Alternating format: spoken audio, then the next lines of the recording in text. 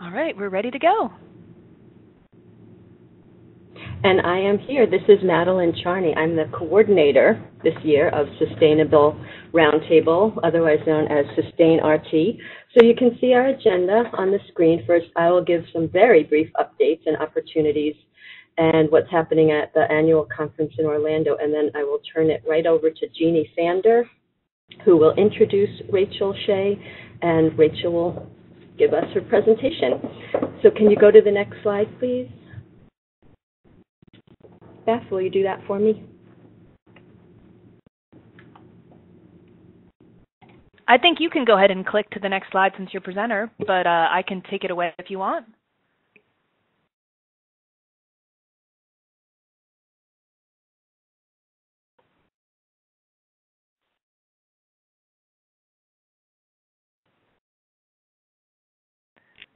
So quick updates.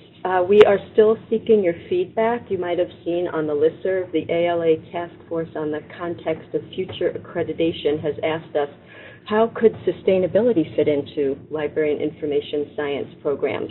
You can go to our website or back to that email or talk to Rebecca Smith-Aldrich. We have until the end of this month to give our feedback to that task force.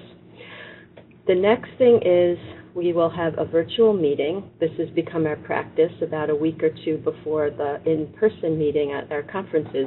We want to give everybody an opportunity. You don't even have to be a SustainRT member, but we will be sending out that registration information any day now.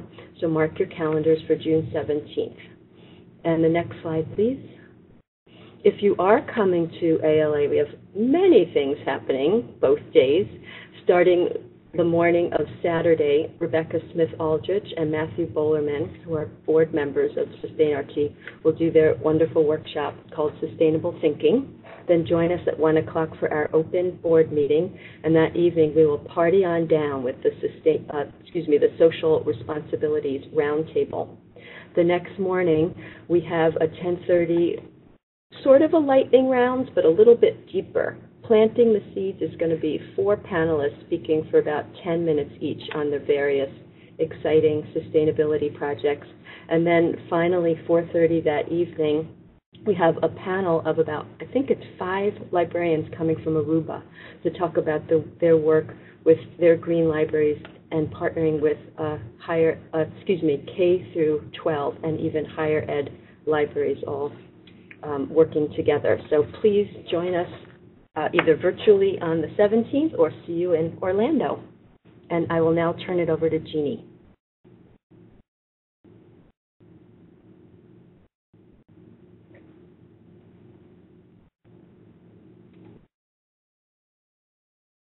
Beth Silar Williams, Madeline Charney, and in addition, Tracy Urbick and Arlene Hopkins. But to begin our webinar, I just want to do a brief introduction of Rachael. Rachael began working in libraries in the early 70s and has worked her way from being a cataloger, including original serials cataloging, to reference and bibliographic instruction. She's now head of public services at Clark University Libraries. She also teaches a course called Sustainability and the Sacred at Clark University's Co-PACE division, and she'll tell us more about that. In her other life, she has completed a 6-year pilgrimage in the Huichol tradition, I hope I pronounced that correctly, that took her 12 years. She'll tell us more about that, too. She's now working with Tom Balistrieri, a man who teaches in the Lakota way. What she wants you to get from this webinar is that every single one of us can do something right now to help build sustainability. Begin with gratitude. So, Rachael, take it away. Hello, everybody. Thank you very much for being here. I really appreciate it. First of all, I'm going to begin with giving thanks to my teachers, Flavia Kame, Don David, and Eche, and to my sacred sites. I also thank the Huichol Indians, Don Lupe, Don Jose, and the Lakota teachers, Joe Eagle Elk and Kenny Standsfast, and others who have taught my teachers. I also thank those of you who've written your comments in preceding the webinar to describe what it is you had hoped to get from this. I completely rewrote what I was going to say based on your comments. So thank you for your genuine and earnest interest. I have to do everything as a story. So here is my story. Back in 1965, let's see. Oops. Now I don't know how to get to my slides. There we go. Back in 1965, when I was in 5th grade in this very room, there was enough information for me to put together as a 10-year-old that we would be facing climate change. That language didn't exist then, but I still knew that this was going to be a problem. And I distinctly remember it because my 5th grade teacher was very angry with me for asking about it, and he didn't like to not have an answer. So when he couldn't answer me about my concern, that made a strong impression on me. I had no idea what I could or should do about it, so I'm afraid it was just a concern that stayed in the back of my mind, and I felt powerless to do anything about it. I then sort of lived a pretty normal life. I started working at the American Antiquarian Society when I was in high school. Because I had worked there, I was given a wonderful job at the Diamond Library at the University of New Hampshire at the reference desk. I went back to AAS for a little while, and then I got my library degree at Columbia University, and I worked in the law library. I worked very briefly for the Worcester Public Library. I worked for a long time with the most wonderful of bosses, Mr. Mahoney, James M. Mahoney, at College of the Holy Cross. It was lovely. Lovely place to work. Left there to have my children, and then when I went back to work part-time, I was at the Worcester State University Learning Resource Center. It was around here that my marriage began to fall apart, and I had to suddenly realize that the world didn't work the way that I thought it did. So I went in search of answers. I knew there was something that I was missing. I studied Reiki and aromatherapy and became certain that my job in the world was to be that of a healer. And then, I have the slides a little out of order. I also ended up at Goddard Library at Clark University, and I've been here ever since. Before I started at Clark, I read this book. I found it misfiled in a bookstore, and this book changed my life. As I read it, I knew I had never heard of any of these things before, and yet it was more like being reminded of something that I'd always known, rather than something I'd never heard of. I became a plant spirit medicine practitioner, and to Liz in Phoenicia, it was in Phoenicia that I learned this medicine. From this, I began to learn about the interconnectedness of all things. I learned to speak with plants and ask for medicine. I learned what it means to recognize the sentience in the beings of those around us. And I'm still learning to listen. I learned that we're all here to bring our gifts to the world. And just as a blade of grass is meant to be a blade of grass and not an oak tree, we are all here for our own purpose. So not everybody's going to be an oak tree, and not everybody's going to be a blade of grass. If you were a being here on this planet, you have what it takes to learn to listen and communicate with most of the other beings here, if you so choose.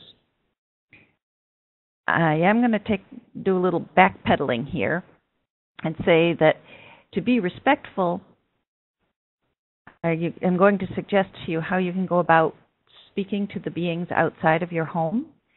I would not run off and start talking to a huge sacred mountain until you have found a teacher.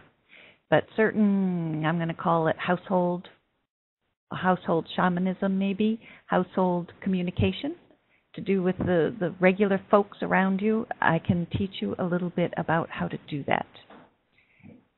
And one of the important things that I want you to get from this is learning to use your gifts.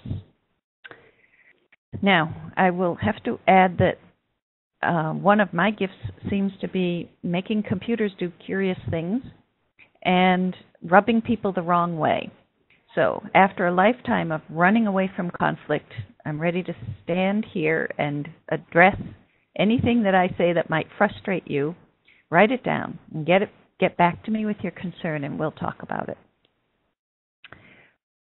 So, from plant spirit medicine and this course, I then went on pilgrimage with my teacher, Elliot Cowan, or Waviakame is his sacred name, to a sacred site in Mexico. And this is one of his teachers, Don Jose. And this is one of my sacred sites. I'm going to leave it on this for a little bit. One of my teachers along the way, none of the ones whom I've shown you, has spoken to me about sustainability, and he kept it very simple. He said, first of all, that no efforts for sustainability will work without a sacred component. And secondly, he said sustainability is a balance of community, exchange, and relationship with a strong foundation of gratitude. Gratitude is fairly straightforward. It's also enormously important.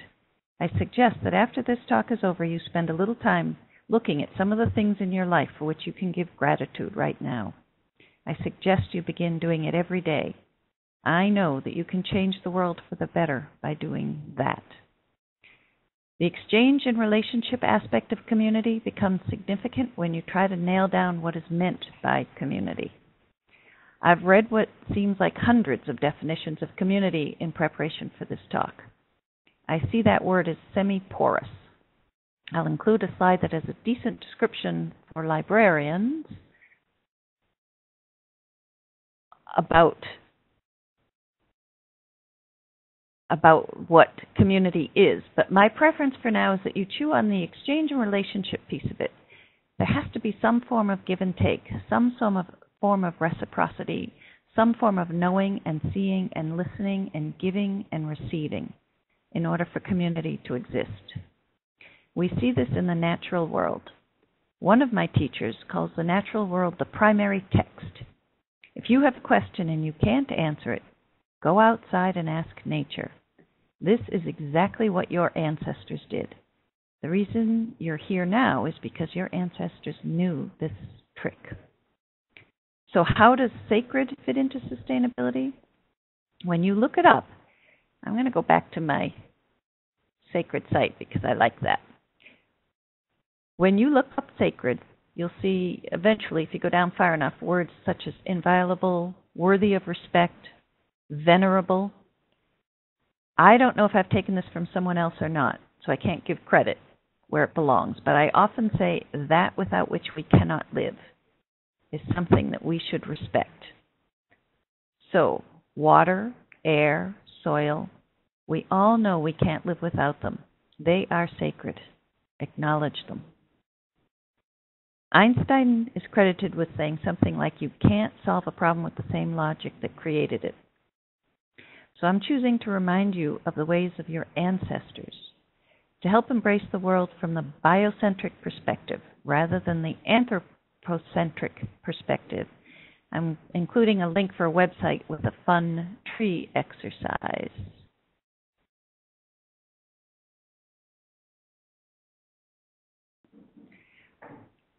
This can help to remind you of something you already know, that you are not separate from nature.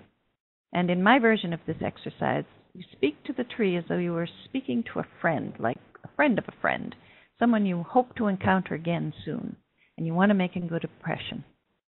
When you're done finding your tree, I also suggest you give the tree some tobacco or cornmeal in gratitude. If you care to, you can find many new plant studies that are showing the kind of intelligence that we have not assigned to the plant kingdom since René Descartes convinced us to keep things separate and that we were somehow very, very different from nature. Up until a few years ago, I was still searching for how I was to be a healer in the world, thinking that libraries could not fulfill that work for me. I chose to speak at a conference, a Solemn conference, which is a seminar on the acquisitions of Latin American library materials. Their focus was on collecting materials from indigenous cultures. While preparing for that seminar, I was suddenly struck by the fact that libraries are actually living examples of community, exchange, and relationship. We are already doing this work. Library is the only industry that I can think of that holds the value of maintaining reciprocity with our communities as one of our primary functions. The other day when I was meeting with the other SustainRT people, we were talking about Robin Wall Kimmerer as she speaks of reciprocity, so I'm borrowing her use of the word here. We're supported by our communities, and when we are strong, we make sure our community is stronger because of us. When we are in our power, we listen deeply to those whom we serve. Depending on the type of library you work in, that might be from the children to the elderly or departments from art to zoology.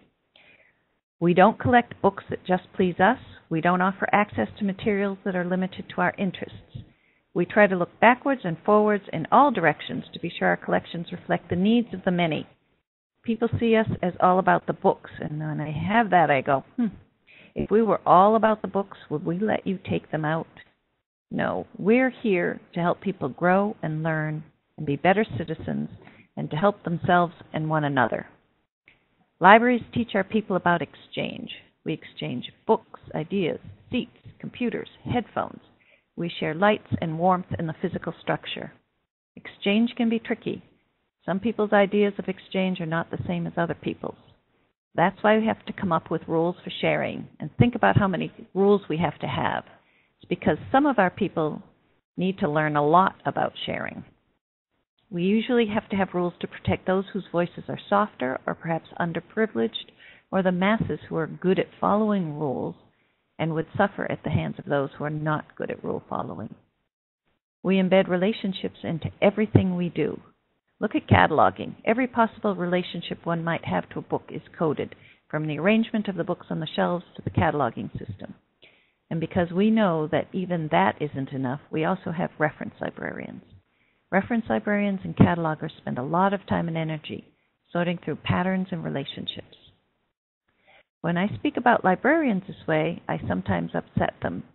It's because it's in our nature to look at our patrons, our architects, our city governments, as significant members of our community, and we tend not to like to separate ourselves out.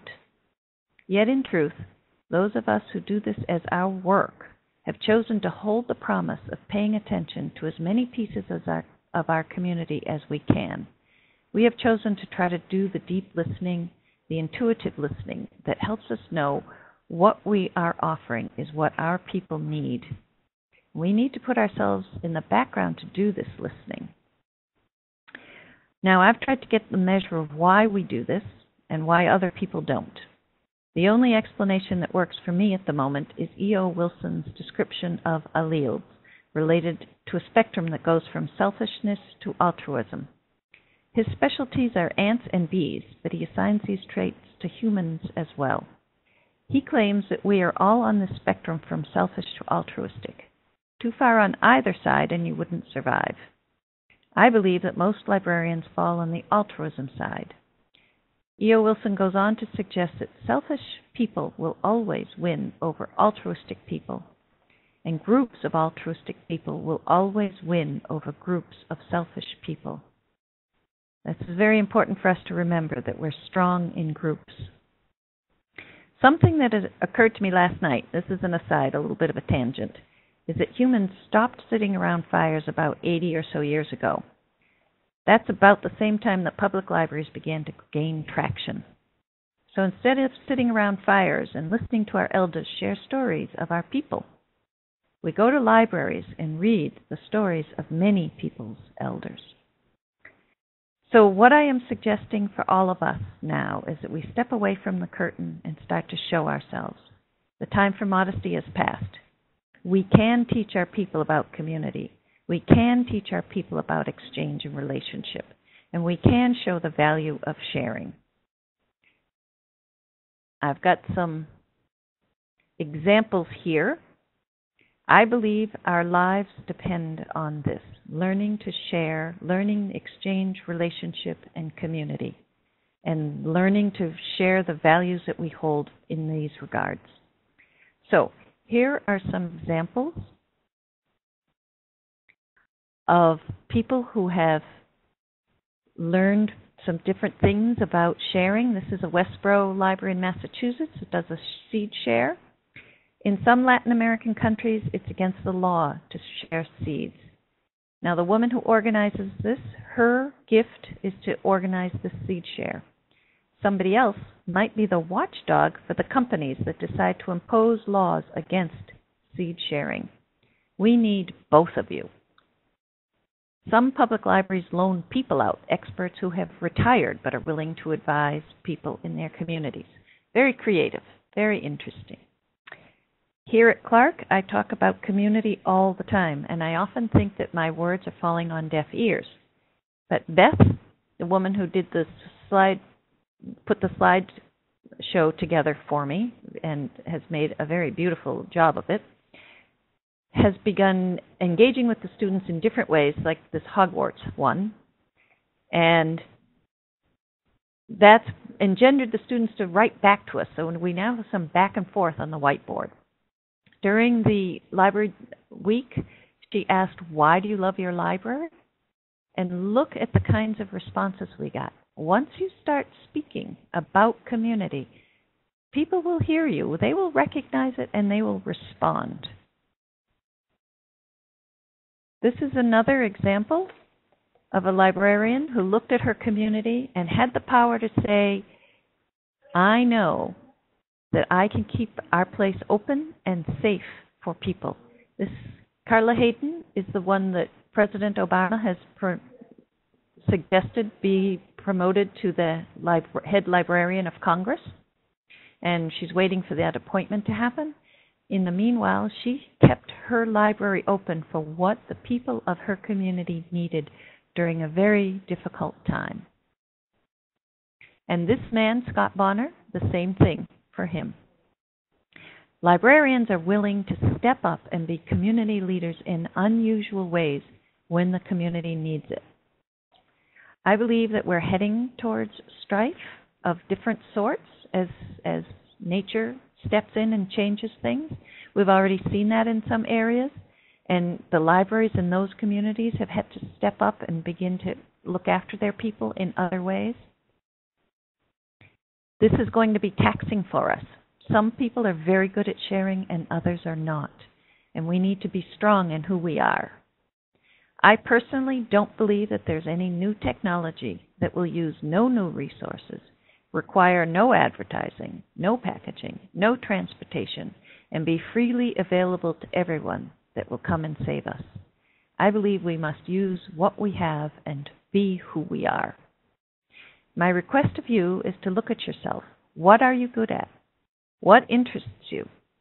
What gifts can you bring? It doesn't have to be the big and obvious thing. It can be smaller and seemingly less significant, like an ant gift. With the non-human community, begin by thanking them. Thank those trees every single day as you walk by for the oxygen that they have given to you today. And then, after you've begun listening to them, go back and try to sense and listen to what your human community needs are. Find at least one thing, and it can be small, but find it and do it. I'm convinced that once you start to speak with your trees and the grass and the spaces around you, and begin to listen to the humans around you differently, you'll hear all of these voices in a new way. The Lakota like to say, Matakue o Yasin, all my relations. I am related to everything. For those of you who are not yet ready to embrace non-humans as communicators, look to, Aldo Leopold's land ethic. This stops shy of giving them sentience, yet is profound. And my final, well, not quite my final slide. This is a slide, as I was reading about community, I just loved this phrase, the fruit and root of the community. In 1944, Mrs. Martha Sebastian was the head librarian of the Greensboro Carnegie Negro Library.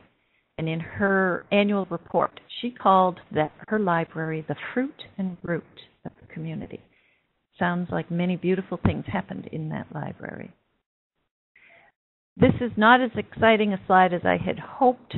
I had applied for a position at WPI for sustainability coordinator, mostly to be a little bit of a nudge.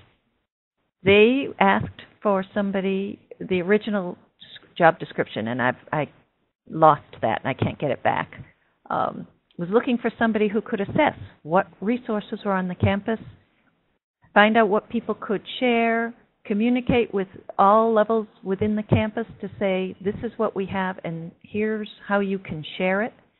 I want you to realize that what we do is considered very important now. And, you know, we may not be sustainability coordinators, but we certainly work well with them. Here's my bibliography. I'm going to ask you to forgive me for errors in it. I've tried to get it as accurate as possible. But I get tired of picky stuff after a while, so this is it.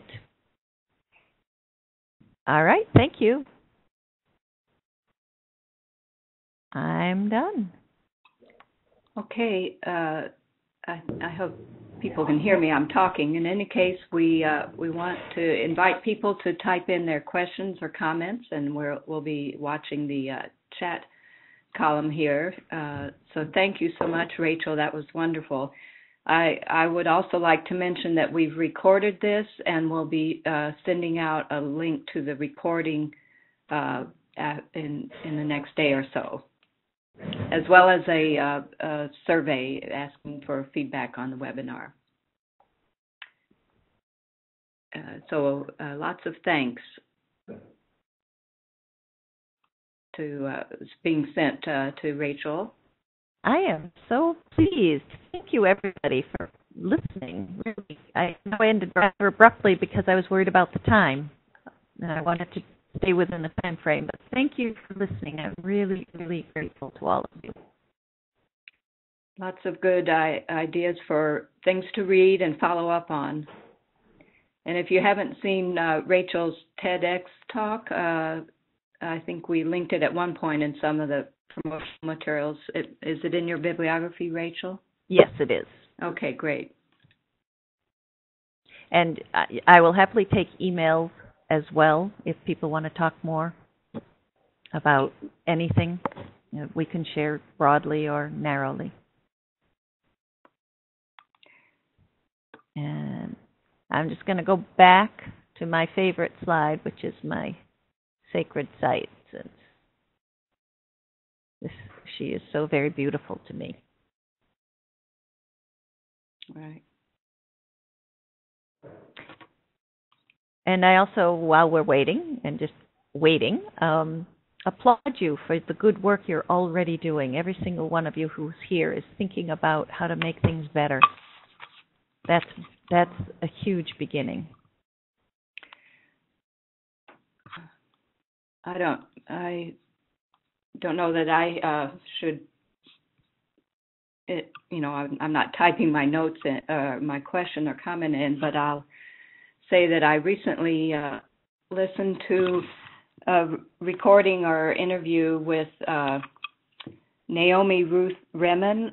She's an MD, and she has a program called Commonweal in California, but her description of and others would be more knowledgeable about this, of Tikkun Olam, the Jewish Kabbalah concept, has the same idea that we all can do a little bit, even if it's just a small thing, and I really appreciate how you commented on that as well, Rachel. Well, and many traditions speak of Rachael Ruth. Yes. Yeah. Sorry, I got the name wrong. Many traditions speak of the original instructions, and there are peoples all over the world who've received original instructions, and when you bring them together, the base of them, the foundation, is very, very much the same. So there will be, follow your heart for where you might want to read and learn. And that's an important thing I forgot to say, is following your heart. That is going to help you with your listening, not your mind, but your heart. And you will find just what you need to read and do to work towards sustainability. And it looks like our time is up. Thank you. Okay. I don't know how to end this. Sorry, I see. Thanks, Madeline, for the correction on pronunciation. And I do see a comment real quick here. Maybe you can address this in some emails back to us, but a little bit more about your teachers. Well, the one, I don't have a picture of the one I'm working with now, and I'm sorry for that. His name is Tom Balistreri, and he is the man I am studying with the Lakota tradition in.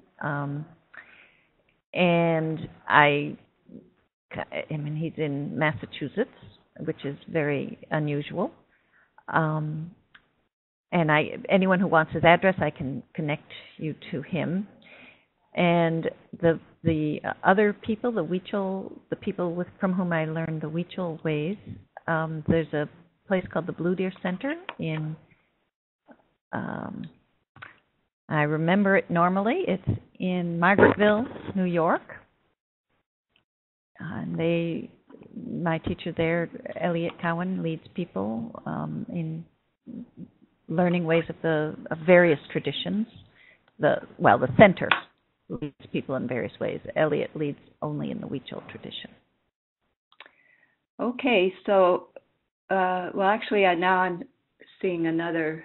I think we're pretty much done, and I think we've got the any questions that we didn't catch. We'll make sure to send to Rachael, and she can put some things together if we need to. So again, we'll be sending the recording out and a survey. And again, thank you so much, Rachael. Thank you very much, everyone. Have a good day. Bye-bye.